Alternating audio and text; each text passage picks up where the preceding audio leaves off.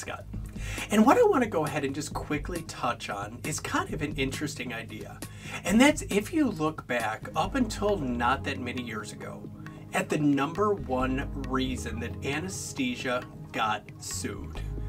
It wasn't only because of chipped teeth, but more importantly, it was because the tube went in the wrong spot, nobody noticed, and your patient never woke up again. So with that in mind, for seemingly countless years, in anesthesia, remember the standard has been that if you put in a tube, you have to verify that it's in the right spot.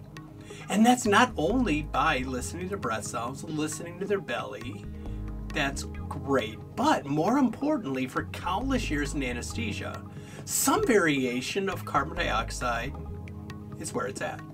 Because remember, whether you're a baby or a big person, you inhale oxygen, you exhale CO2.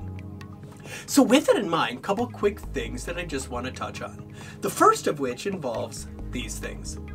Remember that these are your color metric, otherwise known as they change colors. And essentially, they're just a piece of litmus paper, meaning that in the presence of acid, they change colors. And remember that when you inhale oxygen, you exhale CO2. CO2, you remember, is an acid.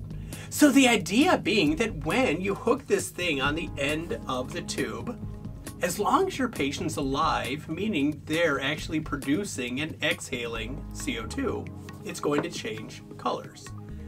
And if it turns gold, gold is good, your tube's in the right spot.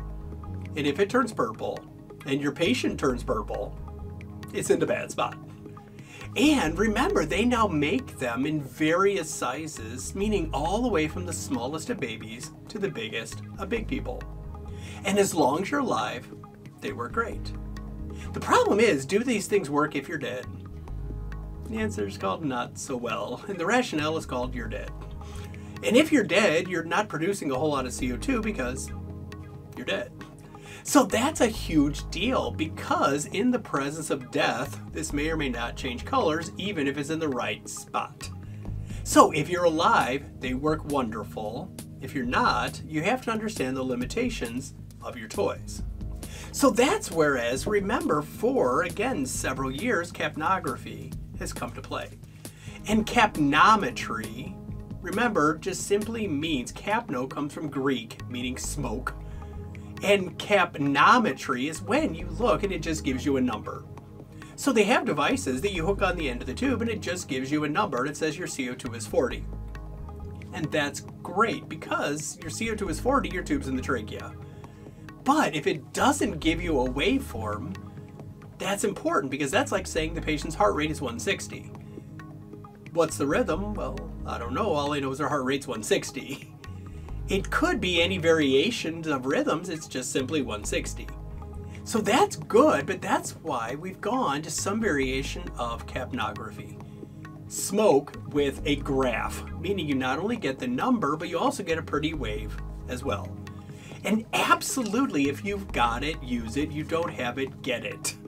Because this prevents so many bad things when it comes to airway issues with CORT.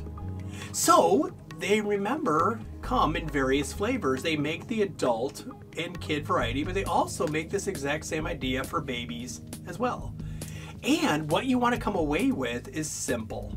You remember nothing else. Anesthesia over in the UK, their motto is called no trace, wrong place. Meaning you hook this on the end of a tube and it doesn't give you a pretty waveform, no trace, wrong place. If you hook it on the end of a king airway, no trace, wrong place. You hook it on the end of an LMA, no trace, wrong place.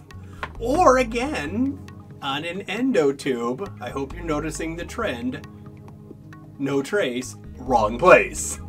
So if all you have is the color change, great, feel free to use it. But more and more places happily have gone to some variation of capnometry or even better, capnography. But if you've got a king airway, an LMA, or an endotube, or an I-gel, doesn't matter. If air is going in and out, you have to verify that it's working. And the way you do that, no trace, wrong place.